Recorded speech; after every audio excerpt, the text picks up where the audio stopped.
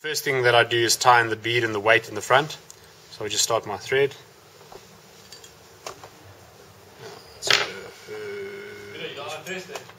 Sorry?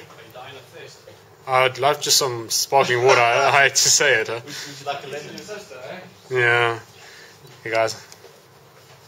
Okay, all I do is the front. We're going to tie in a mono stem just to add the bead, slide the bead onto. I'm going to show you that technique. I mean, like I said, you can slide it straight onto the shank, but I'm going to show you this technique because it's the one I use the most as well. Okay. First thing I do is just cut a very short section of between 25 and 30 pound mono for this specific hook. You can get away with lighter mono if it's a smaller hook or a smaller bead. What I like to do is a trick that I've seen before is you just take your pliers, you see what you could say, okay, and then just flatten the mono a bit.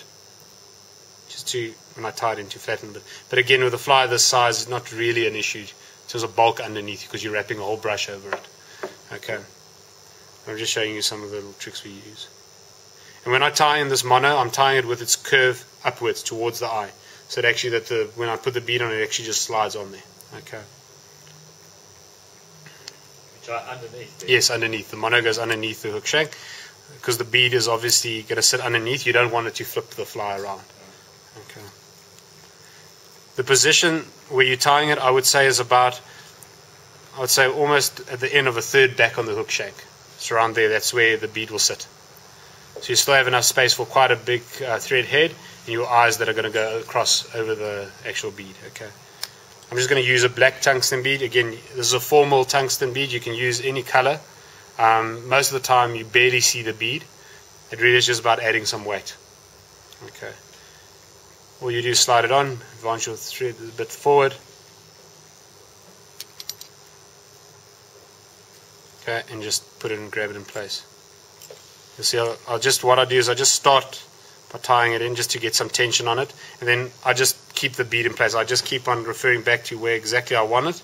Like I said, about the end of a third back, where I want the eyes to sit. Can everyone see that? Yeah. Okay. So you see, I start pushing it back from the front. I just push the bead down a bit there, and then I just advance over the back and just grab it from the back as well. And you can see when I'm now tying this thread, see how I'm tying at an angle. Was that a 45 degree? Not straight onto the shank like that. I'm actually tying over the bead and under, like that, just to push it back into place. And I'm doing the same, then I go to the front, and I do exactly the same. Just lodges that bead in place. At this point you can add some super glue or UV if you want to. I don't, just because when I get going with this production style, you're tying quite a lot of flies, and adding the brush and everything, you just get these fibers sticking still onto the hook. You can obviously prepare your hooks beforehand. I'm just not that creative, to be honest. Okay, then I just cut my mono off. Just keep a pair of side cutters handy. Okay, then the next step is now adding a weed guard at the back that'll keep your Zonker strip from actually wrapping around the hook. I'm going to show you one technique that I've been using a hell of a lot these days. There's two ways of doing it. So I'm going to show you the standard mono loop that you would add in.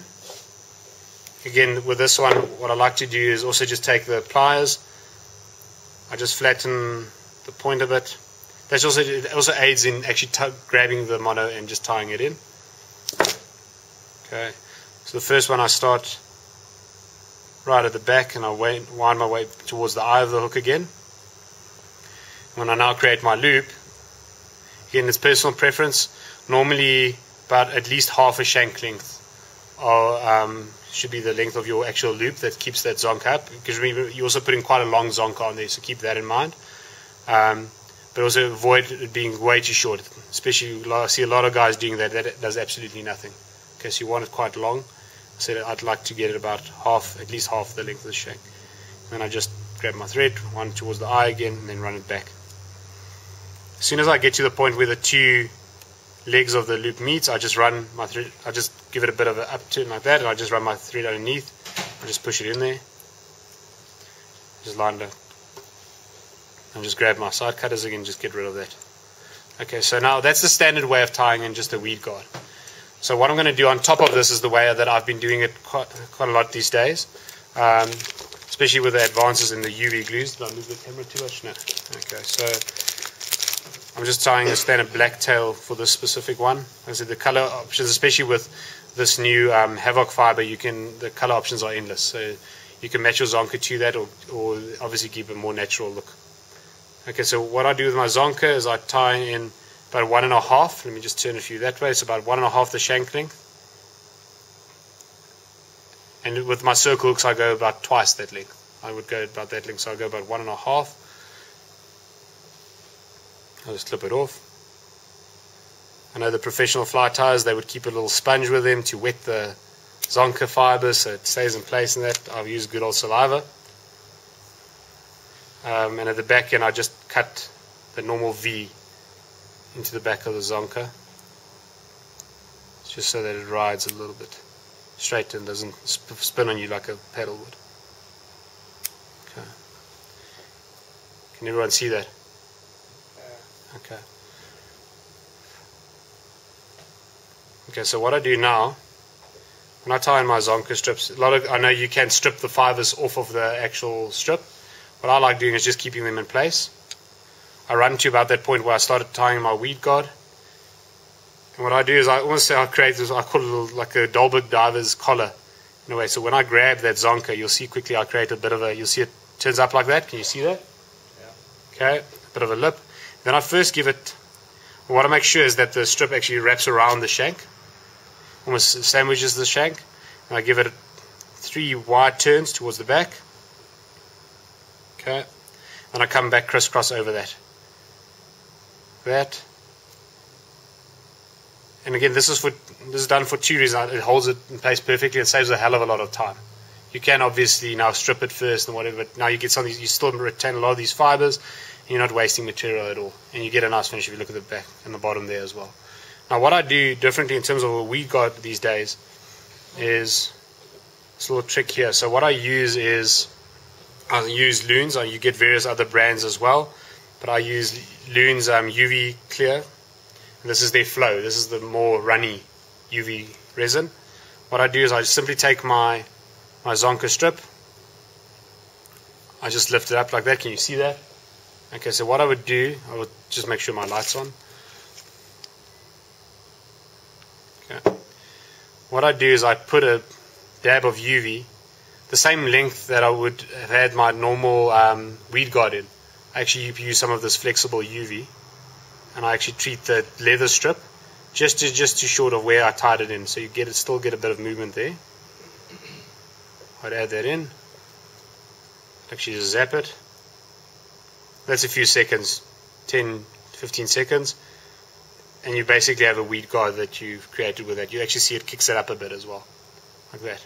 It's a quick, easy way to do it. It holds perfectly, especially it impregnates the flow, actually impregnates straight into the leather strip, so it keeps it in place. And what I do a lot of times, we add the flash underneath. You can do the same with the flash. Add a bit of UV onto that flash strip, and it keeps it in place without wrapping. Okay, so it's quite an easy way of doing it.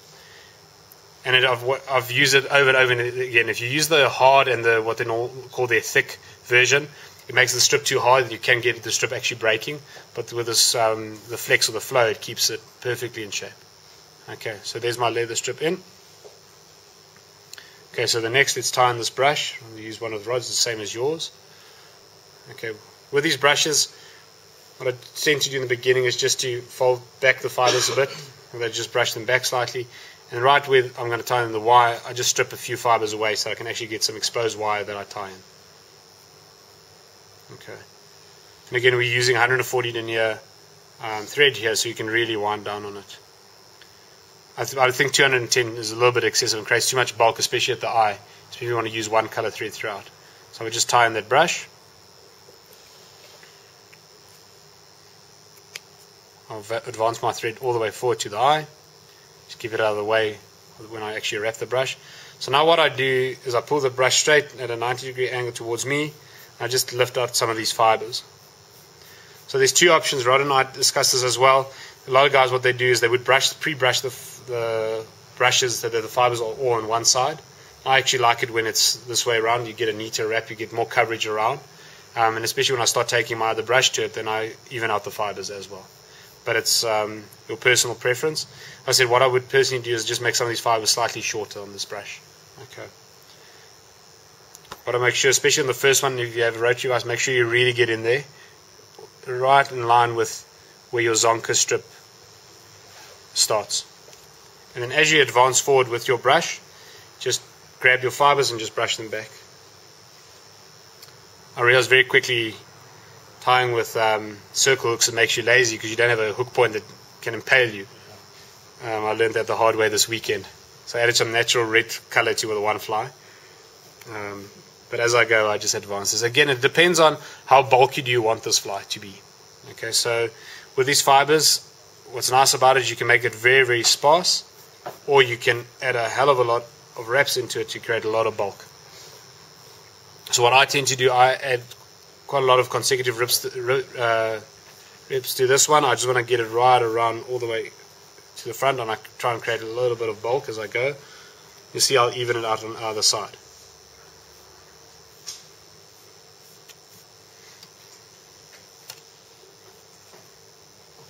But once you get going with this style of fly and you've got your brushes pre-made, you know, it takes, I would say, you know, let's say 5-6 minutes to tie a fly. If you really get going, you get everything ready, your Zonker strips are pre-cut, and you're just good to go.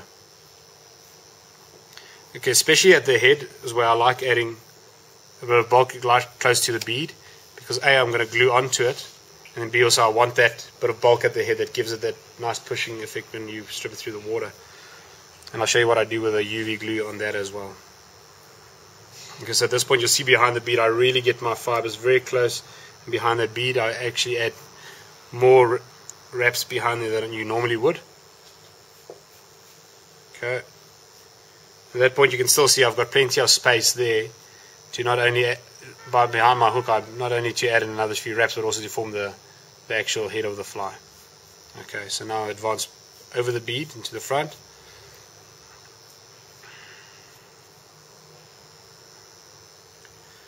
And if you are tying with dumbbell eyes, and if you are tying the traditional mason style fly, I would really recommend that you refer back to that video that Murray did at this exact guild. He shows that perfect way of wrapping around a dumbbell eye, with getting a brush across. That, in a small way, was a revelation in my world. Okay. Once you get to the end, and now you're happy with how much fibers and how much of your brush you've used, still again, I've got plenty of space to form my head there.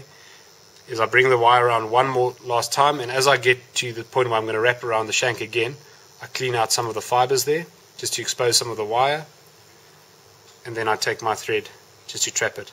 The nice thing with tying with this wire, whether it's copper or whether it's the normal brush wire, that it holds in place. Even if you let go of the brush and you slip it, the whole thing doesn't unwind on you.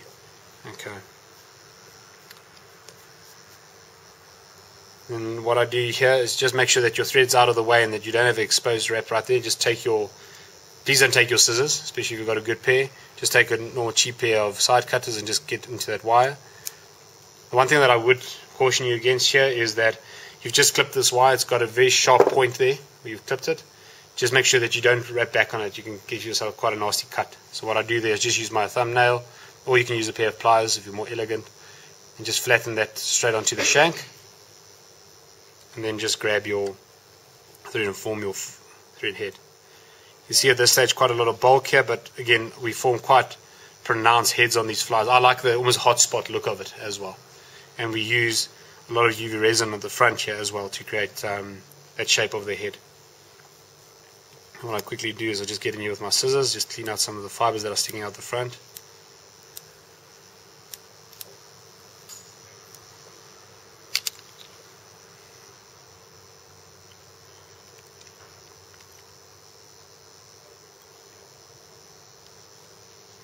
Okay, just form a thread head. In the interest of time, I'm not going to go for absolute perfection if you don't mind.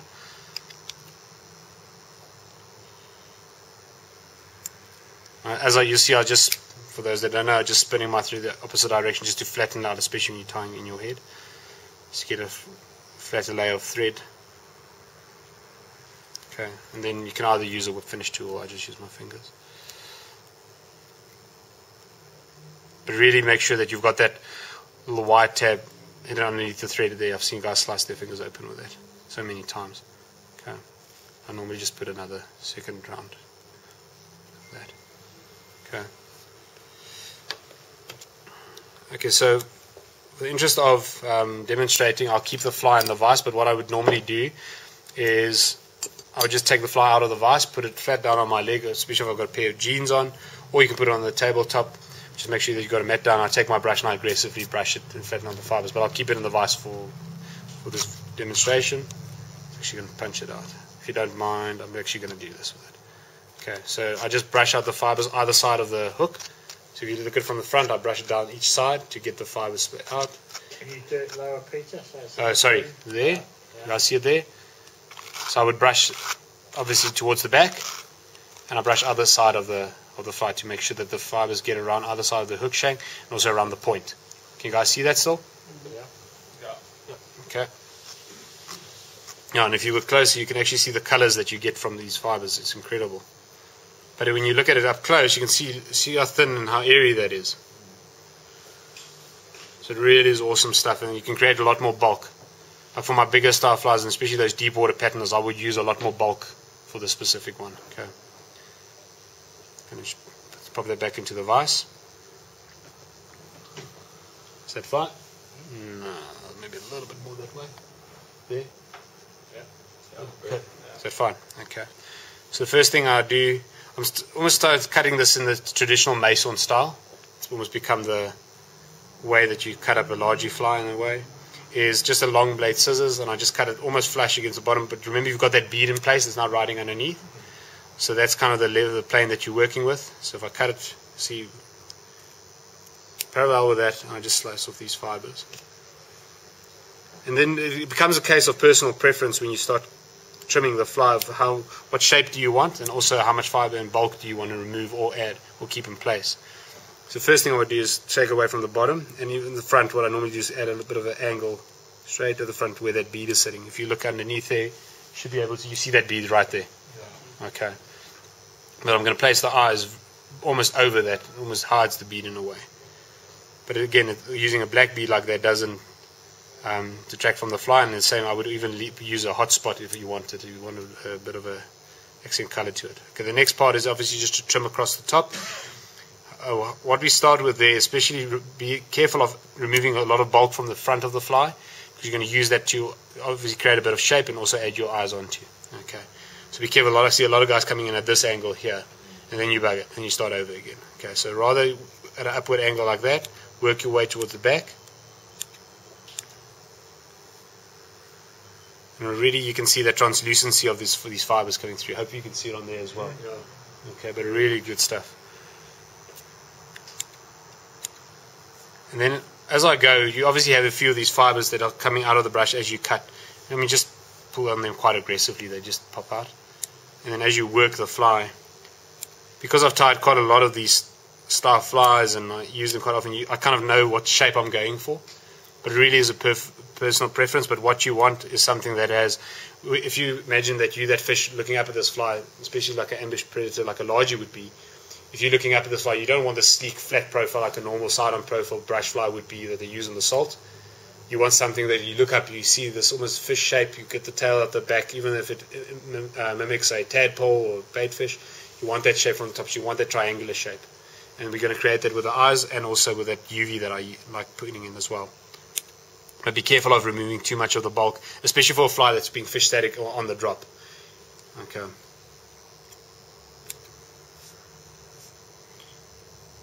And then as I go, I just remove some of the fibers from the bottom as well. Okay. I'm going to get into a general shape. What's nice with these fibers is even if you just cut the bottom, you already basically have your correct shape in there. You can decide how much of this you want to remove. But what I normally do is like that. I would just brush it up slightly like that. And I would just give a long, soft trip over the top like that. Okay. Okay, so the next part of this is then to add color to it. I'm not going to do it tonight if you don't mind, in the interest of time. The colors that I started playing with this weekend, it takes the normal Sharpie permanent markers that you get, it holds them perfectly. I like adding the lighter colors first. So I started with almost a darkish blue, then a dark gray over the top, and then I add my black barring to it. Okay, but you can add olive to this, but at the same time, this black and gray, just like this, is perfect. Looks like a nice little baitfish pattern. Or even juvenile yellows that you're imitating, especially for the Largies, or any of the barb species that you get. Okay. Okay, the next part of the process is just adding in the eyes. So my fine print on this one again is I add UV over the eyes as well, so I almost seal it in. If you're just gluing them on here, there's various options. You can use, we all know super glue doesn't last. Stuff like tear mender works really well, holds well in fibers like this. And then there's stuff that, Rod, where's Rod? Rod, what's that stuff called that you used last week? What, for the eyes, yeah. It's just normal like sugar, the same fluffy texture. Yeah. That also apparently works very well. Okay. But so what I'm going to do in this case, I'm not going to get fancy with how I put in my eyes. All I do is just take my normal super glue, just add a dab straight on where your bead is, and I would add it in the center of where the shank sits. Okay, so I just add a dab there. Remember, I do use UV to keep it in place, so I don't have to add too much. I just use any domed eyes. These are Unreal eyes that I've got here specifically, but you can use any domed eyes and the color preference that you want. You see your packs have got red in them. Okay. I don't like stick it down yet until I've got my second eye in place. Then you do the where you put your head around the vise and you look like an ostrich. Okay, so add another dab of super glue, just enough to keep that eye in place while I'm adding my UV.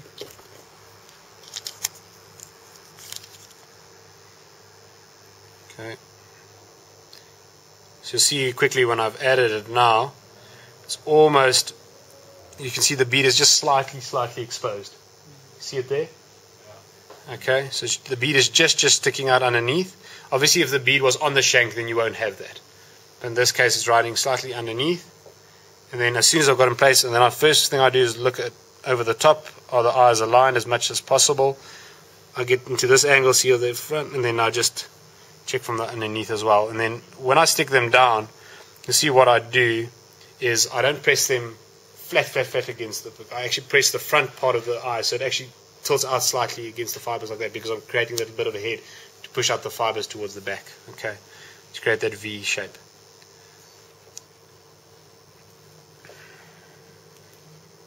The dreaded get your finger full of glue trick. Okay. The nice thing with the UV, when you coat it, it takes away that fingerprint, by the way. It's also a nice little trick. Okay. So I'm going to use this one last. This is where you can, if you really want to get pedantic, you can start clipping it nice and neat and getting that exact profile that you want. But in the end, once you start tying these style patterns, it becomes personal preference. Okay, so now what I do, the first thing I do is I just take the normal, where is this one? It's the thin, and I take the normal flow and then the thin just to do the head. So I use the normal thin UV glue for the actual thread wraps and for the head itself. You can add it to a little button if you want to. I just use these thin tips. And for those that don't know, especially with the loon ones, you can buy spare tips, so if it gets clogged up, you can either cut off the tip or you can actually just buy these spare tips. They're very inexpensive. And just buy them with your UV glue so they don't waste. I just zap it. Like a lot of these lights, I really like this one. It's now you charge it via USB, and the color shows you if it's fully charged or not. Like the old days, we used to sit there and pray a bit and go make coffee, and then it's still tacky. The new stuff, you zap it for a few seconds and you can see it's dry. Okay. Now what I do with the, so this is the flow. I'm just going to see if you can see it there. Okay. So a lot of guys, I think they call it the clear and then the run. You get all different names for it, but it's basically the more runny type that absorbs into the fibers. So the first thing that I do is I come straight over the top between the eyes. So I'm going to try and do it at this angle. It's a bit difficult. Okay, but what I do, so you can see there's my two eyes there. And what I'm trying to do when I shape this head, I'm using the back of the eyes as my reference point of shaping that actual head. That's where the head would stop. Okay, so the first thing I would do is I would add this right between the two eyes.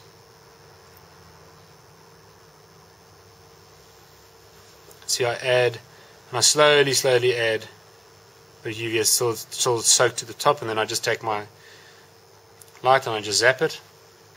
And even there, immediately you'll see I've got really a fixed head.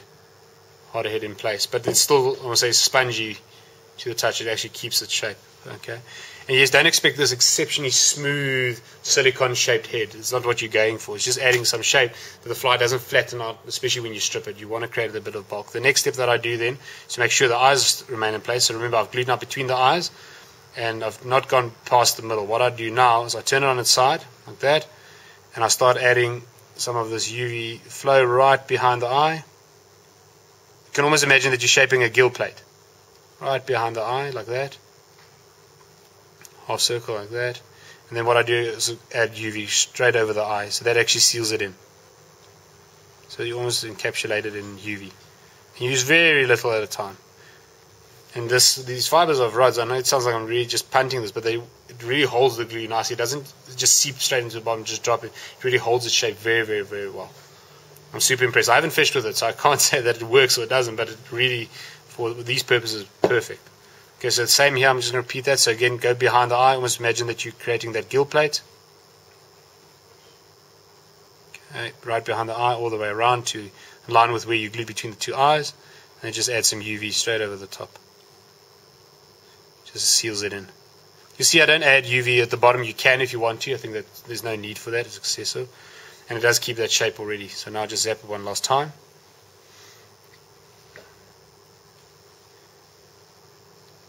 If you are tying for an audience or for a magazine, maybe you should get in there and just get rid of some of these stray fibers. But otherwise, this fly is basically good to go.